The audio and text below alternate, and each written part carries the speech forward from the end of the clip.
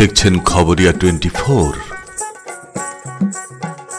জীবনের সমস্ত খবর খবরিয়া 24 চোখ রাখুন আমাদের পর্দায়। বীরভূমের ঐতিহ্যবাহী মেলা জয়দেব মেলা মকর সংক্রান্তির দিন দূর দূরান্ত থেকে মানুষ মকর স্নান করতে আসে এই জয়দেব মেলায়।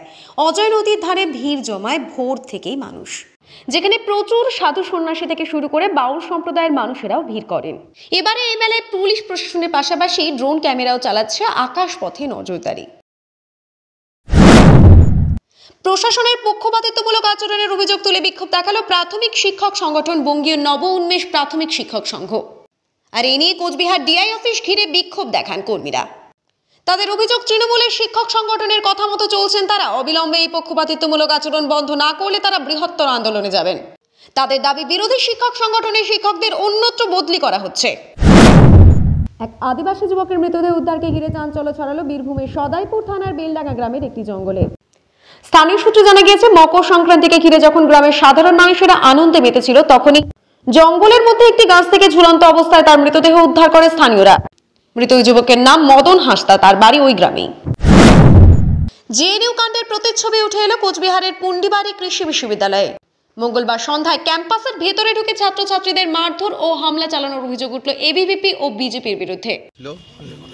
কৃষি মেলাতে সেইখানে আমরা শান্তিপূর্ণভাবে আন্দোলন করছিলাম মেলার বাইরে, কিন্তু কিছু এখানকার কর্মচারী যারা বিজেপির সাথে যুক্ত ছিলেন এবং বহিরাগত কিছু মুখোশ পরা লোক এসে আমাদেরকে হুমকি তুমকি দিয়েছিল ছাত্রদের, এবং তারাও করে মারামারি করে, এবং ছিল হাতে লাঠি বাঁশ নিয়ে ঢুকেছিল।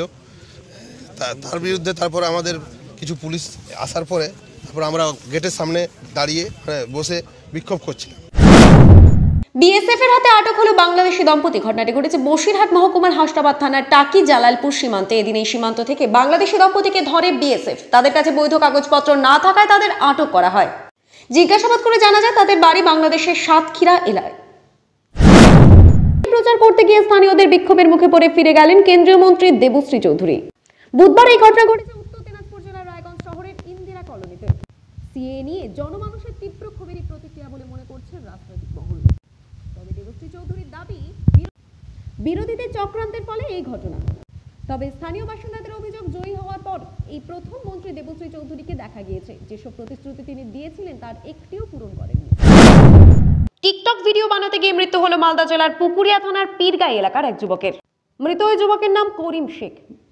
অভিযুক্ত তার দুই বন্ধু জাকির শেখ ও আব্দুল শেখ। জানা গিয়েছে, বাড়ি থেকে 300 মিটার দূরে এক ইলেকট্রিক পোলে এই ঘটনাটি ঘটে। পথ চলতি গ্রামবাসী অচৈতন্য অবস্থায় করিমকে দেখতে পেয়ে স্থানীয় স্বাস্থ্যকেন্দ্রে নিয়ে গেলে চিকিৎসকেরা তাকে মৃত বলে জানায়। পরিবার সূত্রে জানা গিয়েছে, মঙ্গলবার সন্ধ্যা নাগাদ বাড়ি থেকে সামান্য দূরে 3 বন্ধু আব্দুল শেখ ও জাকির শেখের সঙ্গে করিম শেখও টিকটকের ভিডিও বানাচ্ছিল। সেই সময় করিমের হাত পা বেঁধে মুখের মধ্যে প্লাস্টিক গুজে বেঁধে দেওয়া হয়েছিল তার মুখ। এরপরই অচেতন হয়ে পড়ে করিম। টিকটক ভিডিওর ছবলে একের পর এক ঘটনা ঘটে যাচ্ছে রাজ্যে। তাতে অবশ্য কার্যত কিছু যায় আসে না টিকটক। মকর সংক্রান্তি উপলক্ষে সারা দেশের সাথে মালদা জেলাতেও হাজার পুণ্যার্থী স্নান করলো নদীতে। ইংরেজবাজার থানার সাদুল্লাপুর মহাশ্মশানেও হাজারো পুণ্যার্থী মকর সংক্রান্তি উপলক্ষে মরা ভাগীরথী নদীতে স্নান করেন। পৌষ মাসের শেষ দিনে শ্মশান এলাকায় মাটির পাত্রে খিচুড়ি রান্না করে প্রসাদ হিসেবে গ্রহণ করলেন পুণ্যার্থীরা। সারদা, নারদ ও রোজভ্যালি মামলা নিয়ে ফের একবার নড়ে চড়ে বসলো কেন্দ্র। বদলি করা হলো সিবিআই এর 4 তদন্তকারী অফিসারকে।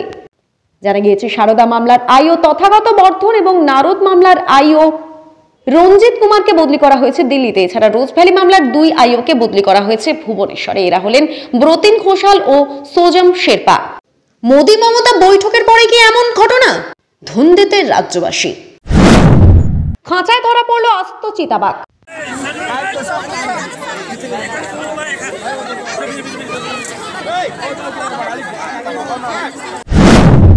তার মন্তব্যে ক্রুদ্ধ বিজেপি সর্বভারতীয় সভাপতি অমিত শাহ।